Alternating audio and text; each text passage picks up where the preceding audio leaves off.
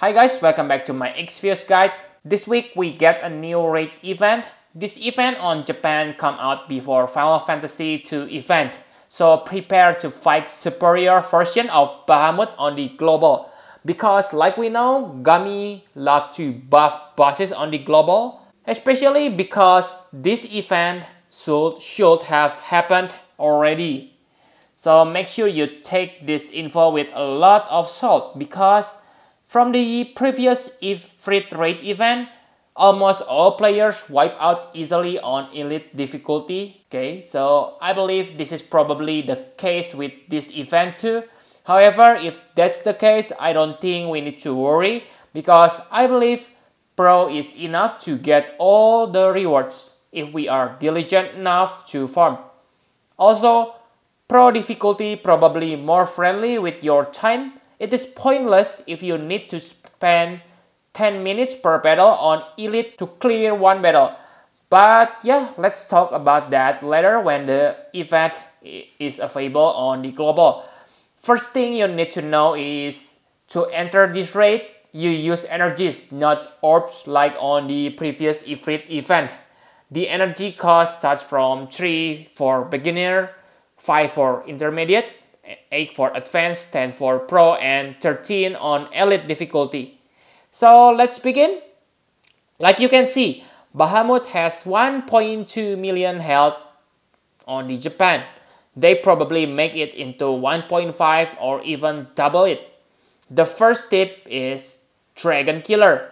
Bahamut is Dragon type, so Dragon Killer will be useful for this battle.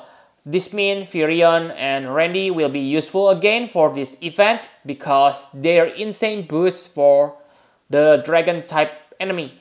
You probably have noticed too that this week we get 2 global exclusive characters and both of them have buff to fight the dragon. The bad news is they are not available via raid summon like Final Fantasy 14. You need to use your tickets to get them. Odin also have Dragon Killer, so make sure you pair him with your physical attacker. Also, you can use the exclusive gun from this event or exclusive spear. It has good attack, so you can finally give Medius good gun or even Olive. You should notice that the Bahamut has minus 50% against like element, so that leads to tip number 2. Use like element weapon and attack. If you have played the game long enough, I believe you have Durandal or even Excalibur. Another easy way to get like elemental weapon is Holy Lance. You can exchange it from Fat Chocobo on Devastated Tongue. The price is 100 star quartz. If you don't know about Fat Chocobo, make sure you check Exvius wiki. So also try to bring Orlando if you have him, then good. But if not, then try to use your friends. The reason is he able to reduce Bahamut like resist even further. And almost all Orlando equip Durandal or Excalibur, so he will deal insane damage to this boss. Cupid Artemius is also good because, yeah, he can do like damage too. So basically anyone who able to do like damage. Tip number 3, ailments. Like you can see, no resist against paralyzed, blind, sleep, and disease. So make sure you exploit them. Characters like Zetzer, Darkvina, Shine, Link are perfect for this battle. Also, pay attention. If you make the enemy sleep, then you can still attack them with magic, so they won't wake up. So if you think you want to exploit that thing, try to inflict paralyze and sleep at different times. So this means you cannot use Darkvina or Zetzer skill because the ailments are random. So you need to inflict ailments individually. It is still possible because Bahamut doesn't have any resistance against those ailments. Tip number 4, jump. This is a tip from Gami. Let me explain why Gami recommend you to do this. Based on the Japan version, Bahamut will doing nothing on the first turn. He will simply prepare to do Mega Flare on the next turn. So by knowing this, you can simply use Jump on the second turn to avoid the damage. Some powerful character with Jump ability are Gilgamesh, Nine, Noctis. Kain is probably the most powerful physical attacker who is trapped in 5-star form. So yeah, he can still be useful even only max at 5 stars, especially if you only fight on the pro difficulty. The new global exclusive character, Roberta, seems so powerful too, so you can use her if you have her later. Also, Bahamut has threshold attack when its health reaches 70% and 50%, so it is quite easy to predict when it's gonna launch powerful attack. So other character would not able to jump can simply use guard. So tip number 5, full break. Bahamut takes full effect from full break and other break type. So bringing character like Rain and other debuffer character will really help you on this battle. So if you want to reduce its attack and magic, then I think it is better to use Orlando because Orlando debuff effect is greater than Rain full break.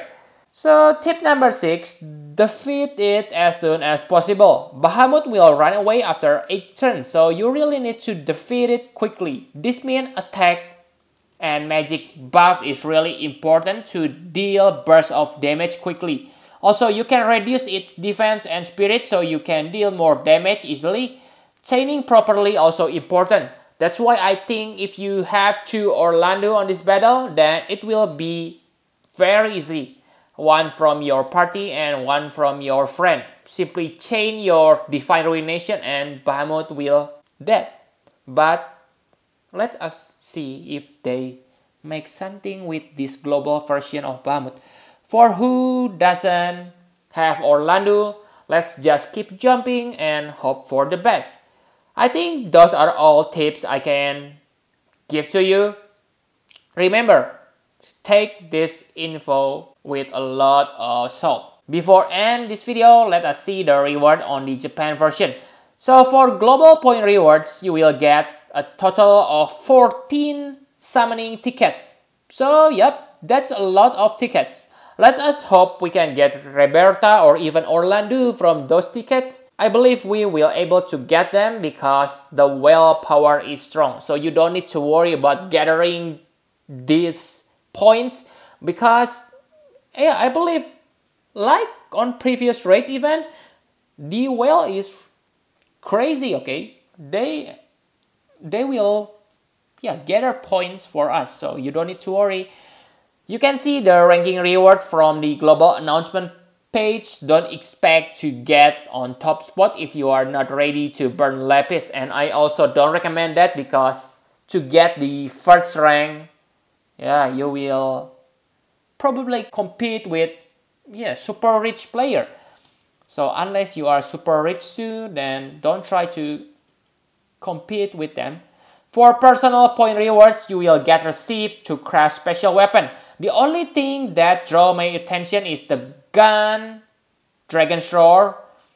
On the Japan version, you need to gather 150,000 points to get the receipt. I'm not sure about Bahamut's Fang because it is not available on the Japan version, but I like that spear too.